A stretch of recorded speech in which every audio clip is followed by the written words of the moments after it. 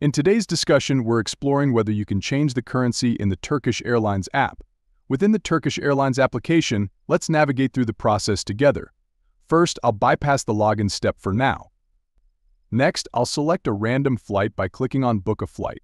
From there, I'll choose the departure and destination cities, such as Istanbul to London. Although this step is arbitrary, it's important to be cautious. Upon searching for flights, various options will be displayed. Let's suppose I want to select a specific flight.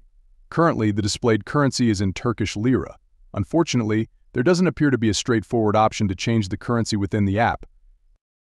However, it's important to note that you can still proceed with the payment using your local currency, whether it's PKR, USD, CAD, or any other.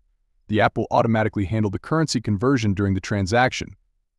To ensure accuracy, you can use Google or other currency conversion tools to estimate the amount in your local currency before booking, and that's it. Despite the lack of a direct currency change option, you can still comfortably book your flights using your preferred currency.